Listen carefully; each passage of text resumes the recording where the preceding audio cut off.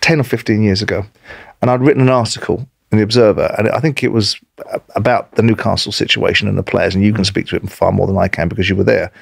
And I think Bellamy was causing mayhem, and I'd written an article saying, you know, if this little played for me, I think I'd strangle him with his own tongue, which is the anecdote I just said to you earlier on.